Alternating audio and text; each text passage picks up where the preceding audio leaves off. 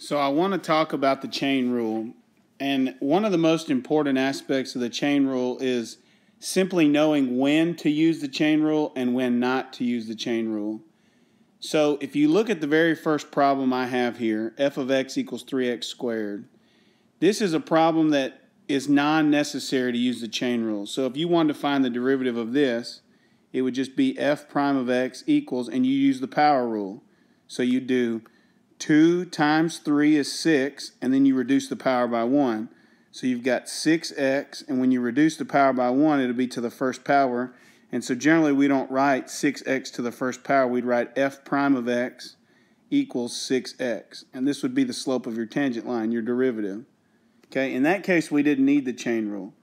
Okay, on this example here, you've got what's inside this parentheses raised to the first power. Now, generally when something's raised to the first power, you don't even write it. So it's the same as f of x equals 4x minus 2. And then when we have something in parentheses, but the exponent is 1, then we can just write it as f of x equals 4x minus 2.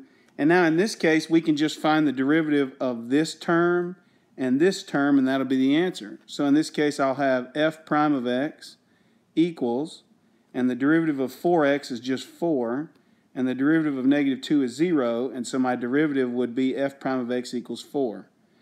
Okay, so far we haven't used the chain rule. Now, let's say I have f of x equals 4x minus 2, but instead of being to the first power, I say to the second power.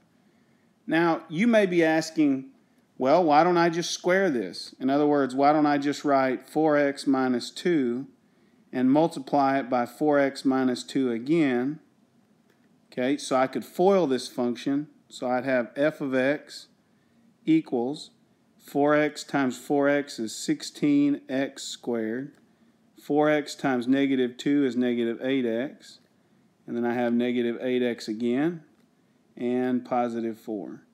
And so my function f of x would equal 16x squared minus 16x plus 4.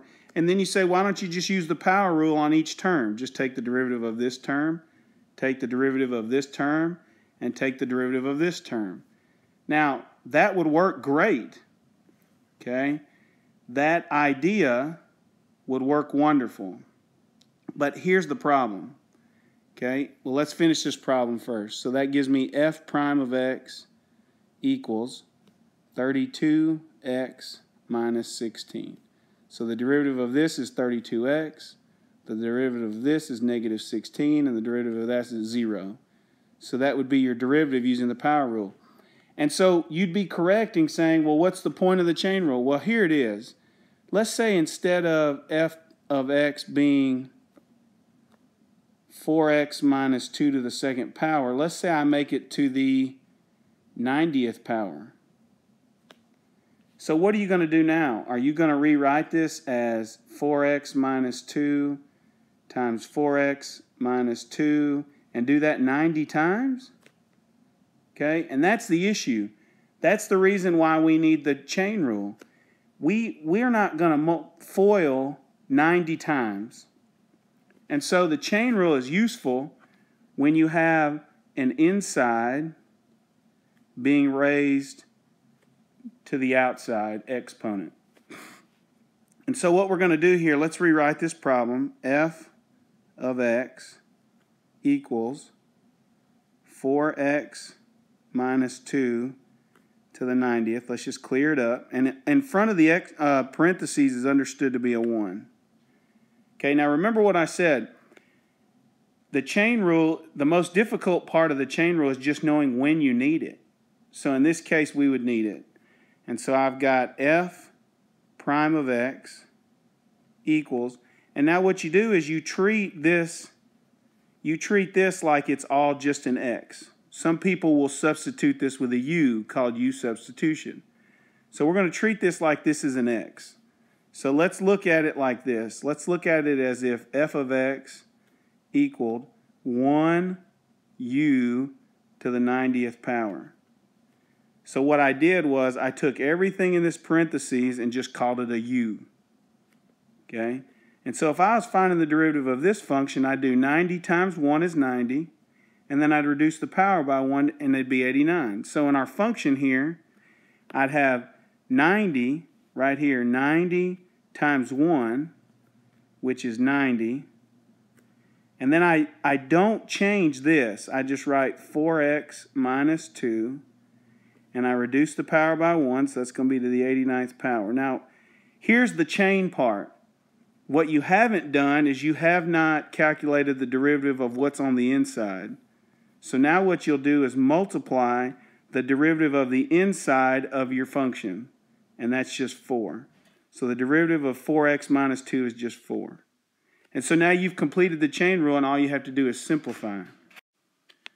And so all I have left is I've got to multiply this 90 times this 4, and I'll be done. And so I've got f prime of x equals 4 times 90. 9 times 4 is 36, so it's 360 times 4x minus 2 to the 89th power.